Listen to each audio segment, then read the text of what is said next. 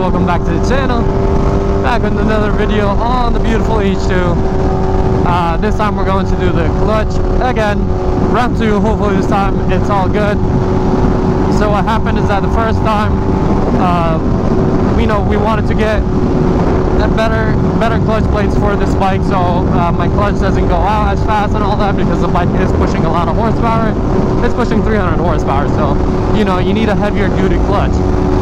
So got a Kevlar clutch plates for it that were actually for the H2R, but then figured out that the H2R plates don't really fit on the H2's clutch basket and all that, so that's why it didn't work out in the first place. We didn't know that in the start. I honestly thought they're just like H2 plates are upgraded, like better quality ones. I didn't know they're H2R clutch plates, but now we got the whole pretty much H2R clutch kit, I believe, and that's what's going to be going on the bike. It is cold weather now, and I'm not excited for it. I don't like cold weather. I like the heat. I'm layered up, and it's still pretty cold. For whatever reason, I don't know if you noticed in the start, but I was trying to use my shifter, and it just wouldn't work. Hopefully there's nothing else that's wrong. Last time when I rode it back home, it was completely fine. But yeah, I'm not really sure why it wasn't working. Let's try the auto blipper. The auto blipper works, which is very odd. I don't know why the quick shifter wasn't working. It just worked right now, but I had to press harder. I think this is the same issue that's going with my R1M. Now it makes me wonder, is it like a clutch issue? Because the auto blipper works perfect, so I don't know if it's the sensor of the shifter.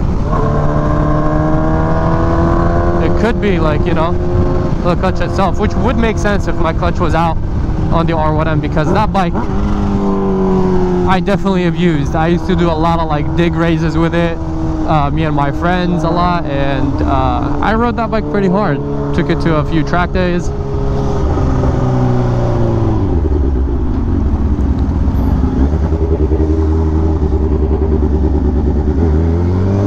A lot of traffic. But yeah, right now this doesn't feel right at all, shifting. The H2's shifter used to be butter smooth,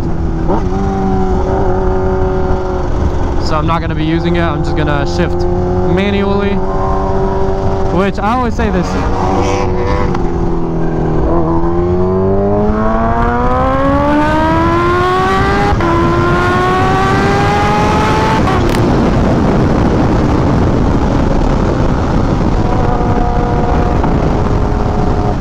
It's shifting perfectly fine now. I don't know.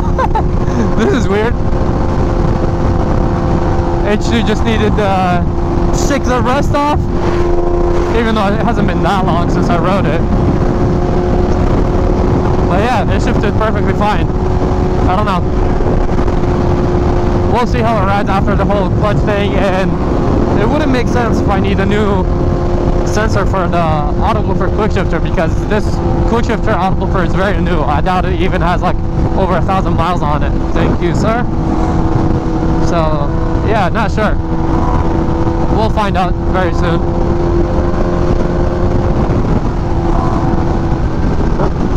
Especially because the auto blipper is working perfectly fine. But yeah, I'd always explain it to people, because I still now, yeah, what the hell, it's shifting perfectly fine.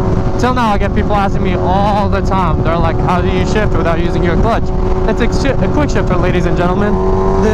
Okay, you can't see it on here. Each bike is a little different, but this one, I can see it. It's right under the frame, but you guys can't see it.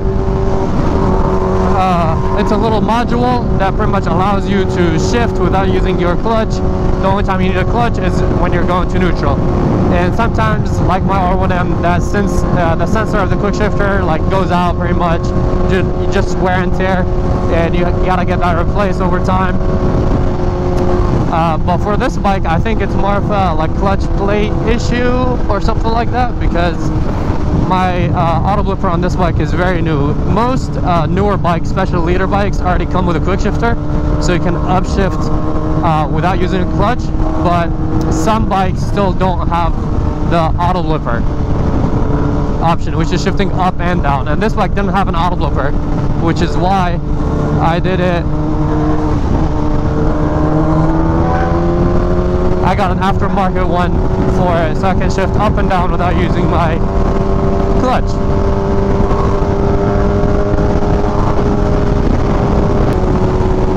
The road here is not good at all. I've always told you guys how like sensitive my throttle is on this bike, so this is where I feel it the most. When the road is bumpy, it just cuts power. That's how sensitive it is, just from like the bumps.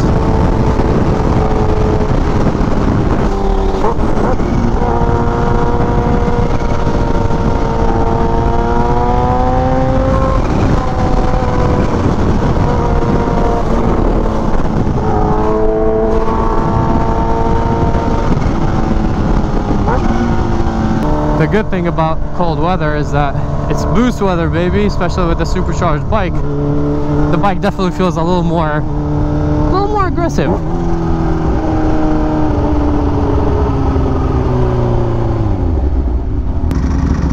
One day I'll get me another issue so I can like daily it.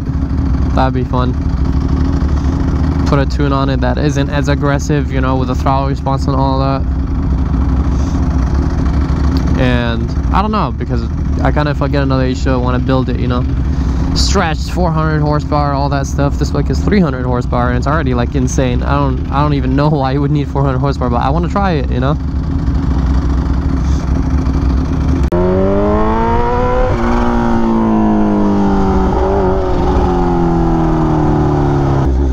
This bike is like the opposite from smooth. We're gonna stop by, get some food, because my appointment is still a little bit longer than right now. Sun's setting way earlier, so I don't like that at all.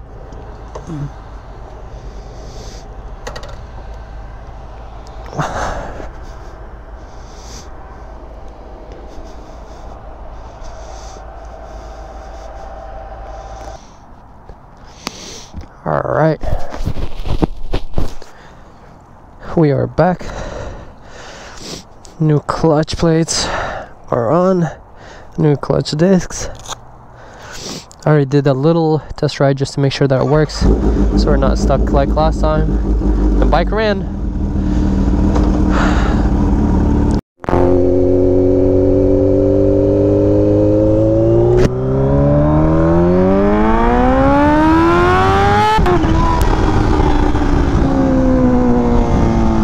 Baby, the H2 is back, ladies and gentlemen. Alright guys, for whatever reason my GoPro keeps shutting off. I have no idea why. Battery was full and all, but it's malfunctioning. All you guys need to know, thank you so much for watching. Hope you guys like this video, please. And yeah, the H2 is back. Peace out, right time guys.